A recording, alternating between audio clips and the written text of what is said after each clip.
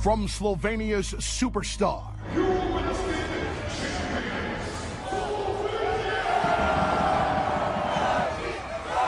to Miami's all-star. I'm just out here chilling in the stars. The all-stars? Kid Nation. I always dream of this moment, and it's finally here. It wasn't always easy. When I came to the league, I was really struggling. I was thinking that I'm not good enough. But now, the Dragon is flying high. I always went 100%. That's the way I'm wired. He's not wasting any time behind the back. Finger roll. Got it up and in.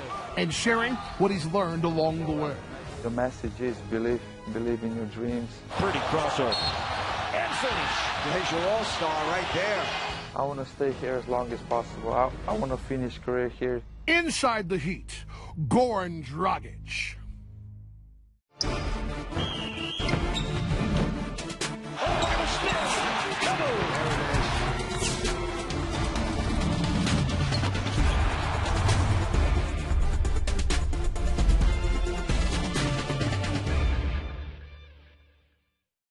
Hello, everyone, and welcome to Inside the Heat. I'm your host, Jason Jackson. This has truly been the year of the Dragon. Miami Heat point guard Goran Dragić has ignited this season, guiding the Heat on its latest playoff push. But Goran's incredible year started off with his annual trip home to Slovenia over the summer, where he competed for the Slovenia national team in the Eurobasket Championship. With plans to retire from the national team, Goran gave it his all for one last shot at history.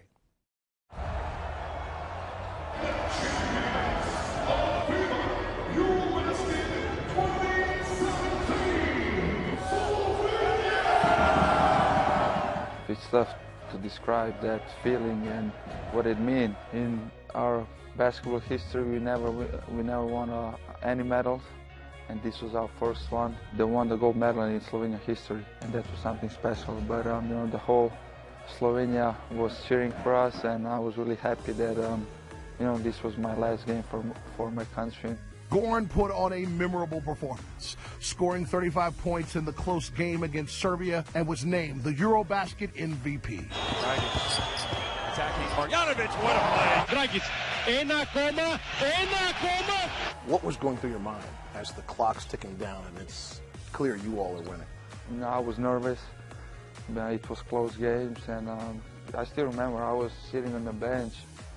And I just looked down to my shoe. I just started praying, tried to win those last 3 minutes, and in the end, as soon as the ref whistled the end of the game, I was so relieved, so happy. The first trophy that I won in my career, and especially for my country. You retired from the national team as a Eurobasket champion. Was that the plan? Were you going to do that anyway? Anyway, before the Eurobasket, I said to the whole media that this is going to be my last main event for national team, that I'm going to retire after. And I think so that's the end story on national team career.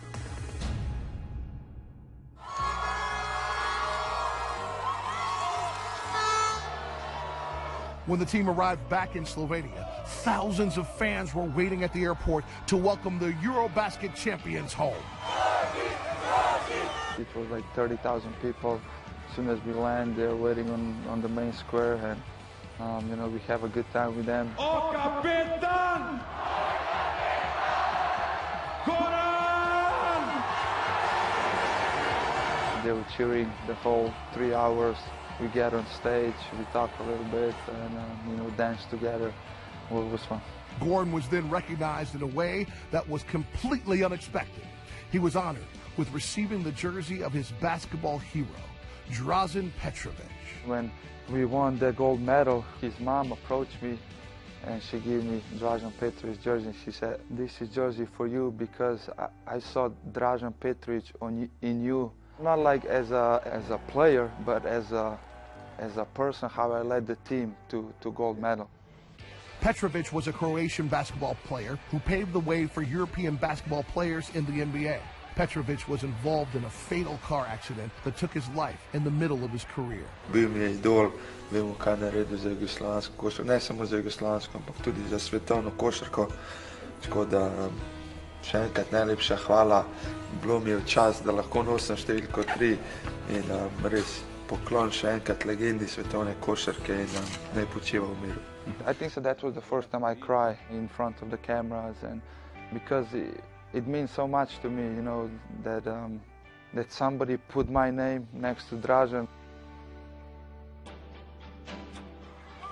Goran remembers his home in Slovenia and makes it a point to give back to a country that's given him so much. But he's embraced Miami as his city and continues to serve the community that surrounds him. Nice, nice. Thank you so much. You're welcome. Nice meeting you, Roman.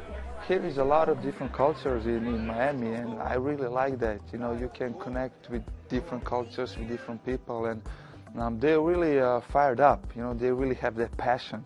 Then you feel, Miami is such a great destination, and it's a little bit closer to Europe, and it's a lot of Slovenian fans here too. Really? Yeah, they That's come awesome. Every game. I see like 2 or 3, 4 Slovenian flags. I'm originally from Serbia, and it's always in your mind, you know, can I be something like those players that you see on TV, and it's just like, you know, amazing to meet somebody, especially because he's from overseas in Europe where I'm from. I'm really proud that I can be a part of this culture, of this city, and Miami Heat organization. I really feel like at home. Basically, it's not even adopted home anymore. It feels like at home.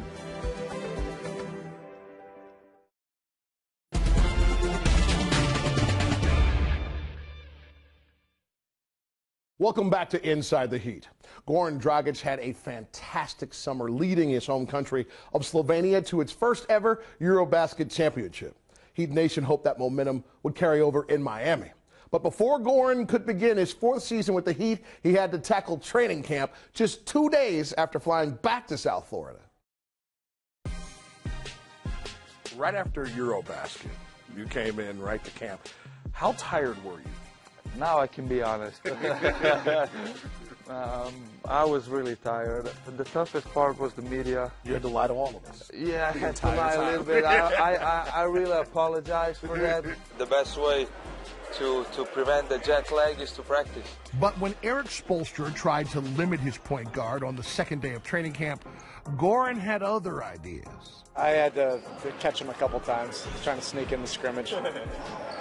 I did sneak in couple of times, and Queenie was like a shadow behind me. Gee. I tried to be on the floor because it's not fair to my team if I just stay on the sideline and not to go to that grind with them. That mentality is one of the many attributes that earned Goran the title of team captain, an honor he cherishes. It means a lot, you know, especially in this kind of organization. They already won 3 championships, and they had so many great players here.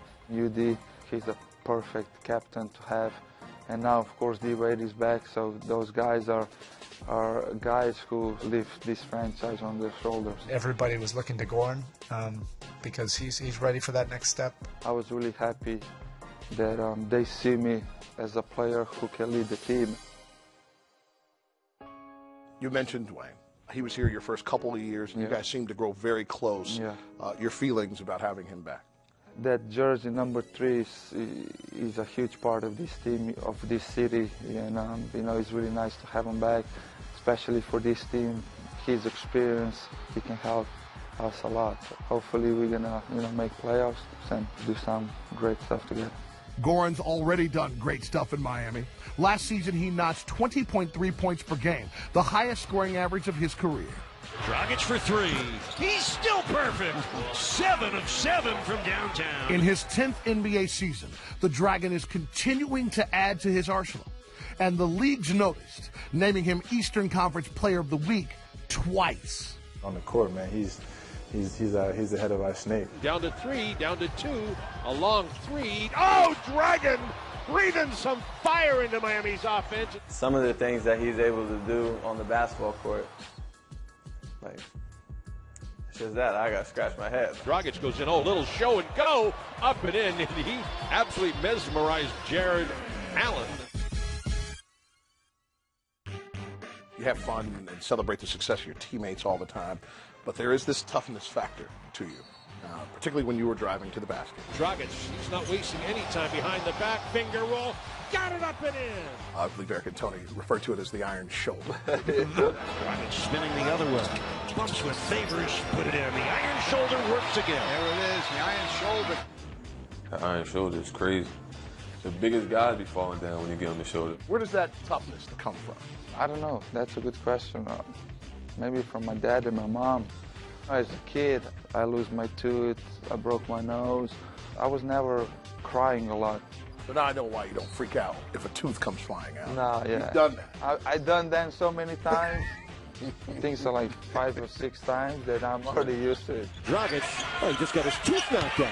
Oh, boy, he just swung that right elbow, caught him right in the nose. Dragić taking a shot to the face. Did he lose another tooth? Yeah, that's happened several times to Dragić. He's out there getting beat up in every game, but he doesn't take practices off. I always went 100%.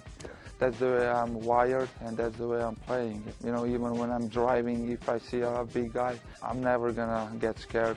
Green is one of the best defenders in the NBA. He goes right at him, full speed. He's just not afraid.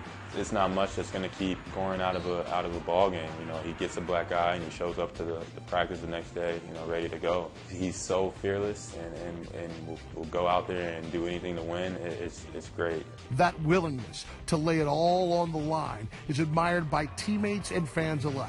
But for Goran, it's all about helping his team win, a team that means so much to him. I want to stay here as long as possible. I want to finish career here if it's possible, but it's such an honor to play for this team.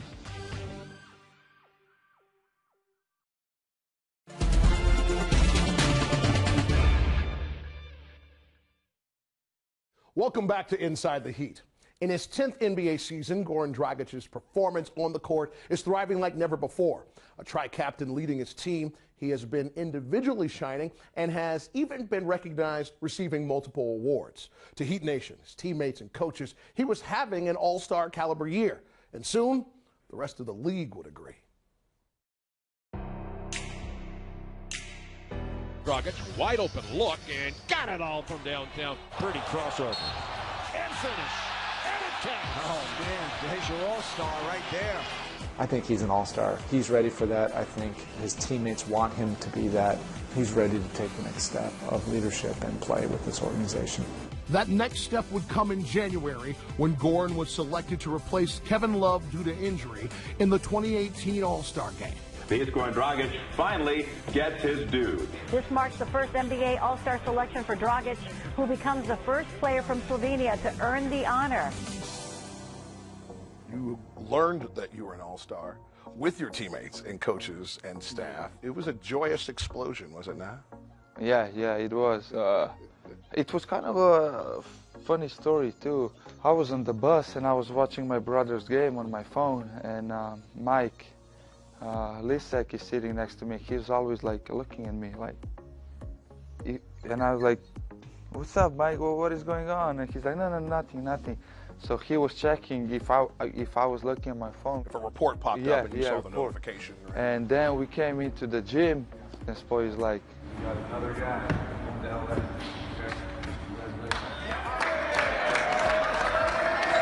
I was in shock. All the players was jumping on me. It was really tremendous joy for me. I'm just out here chilling in the stars. The All-Stars? Yeah! We made it, dog! Tell me how it feels to be All-Star, baby. It feels unbelievable, especially going to LA with my guy Wayno. We're going to win the three-point contest. My man. Did you enjoy the reaction from outside? I was really happy. Even before that, when I found out, D-Wade tweeted a couple of times that I should be an All-Star. So thank you, D. And to everybody, thank you guys for support. What does it mean to you to be the first NBA All-Star from Slovenia? It's mean a lot. It means that I'm building my legacy as a professional basketball player. It's a huge honor for me, for my family, and it's always nice to be a first one. So it's awesome. And so, after 714 NBA games, 145 International League contests, and 91 FIBA matches, Goran was finally an all-star and made his way to LA for a weekend of festivities. His first stop was to visit the Basketball Without Borders global camp featuring top international players. Good job, good job. It means a lot to me to be here. You know, I know those players, they're coming from the same environment. They're international players, so it's always nice to connect and to give them some advice. 1, 2, 3. The next day, Team LeBron held their open practice in front of fans and media. What are you going to do to bring a victory for Team LeBron? I want to dunk once. So. And it was there that Goran was able to get to know his teammates. Everybody's such a great player. Just to be part of that team is something unbelievable for me. As the excitement started to build for the big game, Goran made it a point to have his family in LA alongside him. Why did you want to have that kind of family affair experience? Of course, it was really something that I accomplished, but could not accomplish with my parents. They give me everything when I grow up. And of course, my wife, she's always there. I want to cherish this moment as a family, and we had a good time. His good times continued on All-Star Saturday night as he stopped by to support his fellow teammate, Wayne Ellington, in the three-point shooting contest. Who you got for the three-point contest? I have to go with my man, Wayne Ellington. He's making it Wayne now! And finally, it was time for Goran's first ever All-Star moment. This is the highlight of my career, definitely. And I always dream of this moment, and it's finally here. First time All-Star from the Miami Heat. Give it up for Goran Dragić! It was not my plan to win an MVP or to score 20 or 30 points. I said to myself, okay, G, go out there, have fun, enjoy. Goran Dragić has checked in for the first time. As soon as I make that shot, I said, okay, yeah, we're good. Goran played 11 minutes and was a part of Team LeBron's victory, ending his successful All-Star weekend on a high note. The whole day experience with the Team LeBron, the first All-Star game for me in my life, was an amazing feeling, and I'm honored to be here.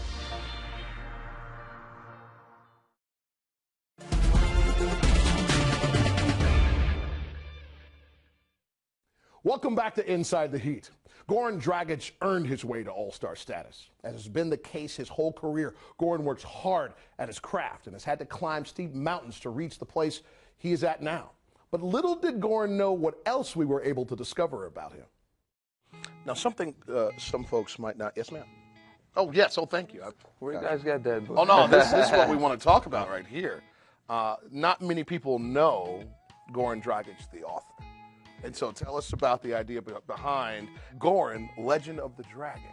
What was the inspiration behind the book? You know, this is basically the fairy tale, but it's half of the fairy tale is the true story. Your story? Yes. Okay. My story. So basically, this is the basketball court in my neighborhood when I was growing up, and basically when I first started playing basketball with my friends. And the story, it says that I was not good enough, that I always play on this second hoop because the first hoop was the good hoop. You know, everybody who was good enough, all the best players, they play on the basketball number one. So I was practicing in this basketball number two, and then my Dragons came and they tried to develop my game. And I challenged all those best players with my Dragons on the first hoop, and we won. And basically, it's a really cool fairy tale for the kids. And you know, the message is believe in your dreams. Nobody can take away those dreams from you as long as you believe in your dreams and work hard.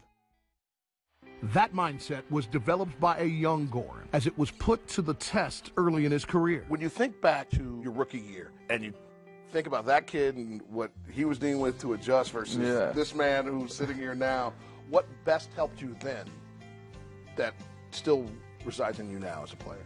Always to stay positive, because you know, at that age when I came to the league, I was really struggling first year, and at one point I was thinking that I'm not good enough. You thought you shouldn't have left Europe? Yeah, that I want to go back to Europe. Goran leaned on many for advice, but few left an impact like that of Steve Nash and former Heat guard Dan Marlin. It's always tough for kids coming from overseas. And, you know, I knew Goran was going to be a star and a good player right away, only because of his work ethic. So I just told Goran to just keep working. They were there for me and tell me, be patient, you're going to get better, and when your opportunity going to come, you need to take advantage. Dragić comes baseline with a reverse. And you can see, Hubie, the confidence in Goran Dragić as this season's gone on. I cannot tell you how different this kid looks. Basically, everything what they said happened until this day. I understand that not every day is going to be a good day, but you need to be positive and work, and the good day is going to come. You got this? Huh? Whether through his efforts in the community, both here and in Slovenia, or on the court, winning Euro Sportsman of the Year, Goran has earned the respect and admiration of his teammates and coaches. Gogi is the man. Everybody has this attraction to Gogi just because of how he is and, you know, who he is as a person first and foremost. But then he brings it every day. Just the spirit and the energy, the competitiveness and the leadership that he showed. He doesn't get the recognition, definitely, that he deserves for how good of a player that he is. He's, in my opinion, he's a top 5 point guard in the NBA, based off of what he contributes to a team and how he makes other people better while still doing his job.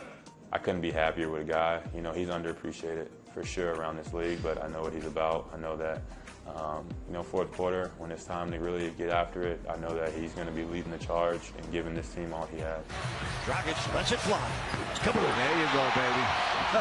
What a fourth quarter for Goran Dragić. And you see a guy of his character, a guy who cares about the community, his teammates, and about winning. When guys like that succeed, you're very happy. So where do you go from here? You win championship for your nation. You're an all-star now. NBA championship. There you go.